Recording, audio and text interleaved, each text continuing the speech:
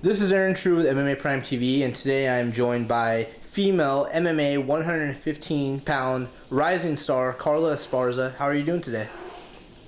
I'm good. Just getting those last few pounds off before I fly out tomorrow.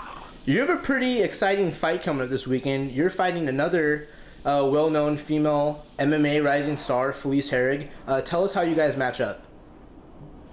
I think we match up pretty good. I think it's the traditional striker versus grappler kind of a situation, but she's improved her game. I know she has some ground and some wrestling, and as my last few fights show, I have a pretty good stand-up game too, so I think it'll be an exciting fight. You're a two-time All-American collegiate wrestler, and she is known for her stand-up. Do you think you're going to try to utilize your ground game to win this fight?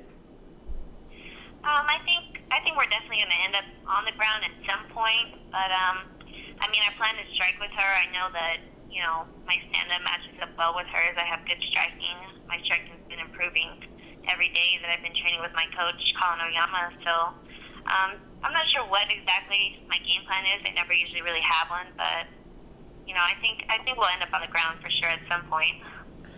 In terms of experience, do you think that you have the edge? Even though you guys have a similar number of fights, she's fought more so on like the local scene, and you've been on the bigger stage in some shows such as Bellator. Do you think that you have an advantage in terms of facing maybe higher quality opponents? Yeah, definitely. I mean, just being in front of a lot of eyes and, you know, having that kind of nervousness off you. I've also had like hundreds of wrestling matches in my career, so, you know, being on the stage or being in the cage in front of people isn't something new to me. I think fighting people like Jessica Aguilar and Megumi Fuji definitely, you know, I know what the top level feels like, and anything from there, you know, it's still going to be tough, but it's definitely not going to intimidate me. You're well known for your wrestling ability. You're an incredible grappler. You're facing a well-known striker, Felice Herrig.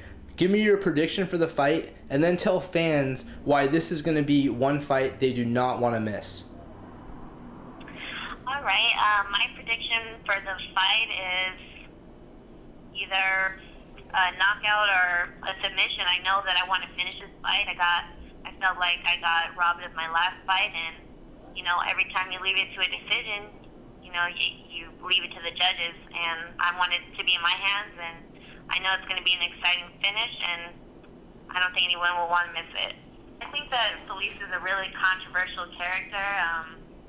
I know that she definitely gets people talking. I know a lot of people have come to me with some, you know, aggressive statements about, you know, beating her, you know, this and that, you better, you know, kick the crap out of her and this and that. And I mean, people always want me to win, you know, people that my fans, but yeah, there's definitely a lot of tension on this fight. I don't know her personally. She seems like a nice girl as far as I know, but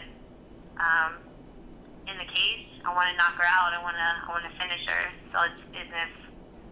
This is Aaron True, MMA Prime TV, joined by Carla Esparza. Thank you so much for the time, and tell everyone once again, where can we see you fight this weekend, December 2nd?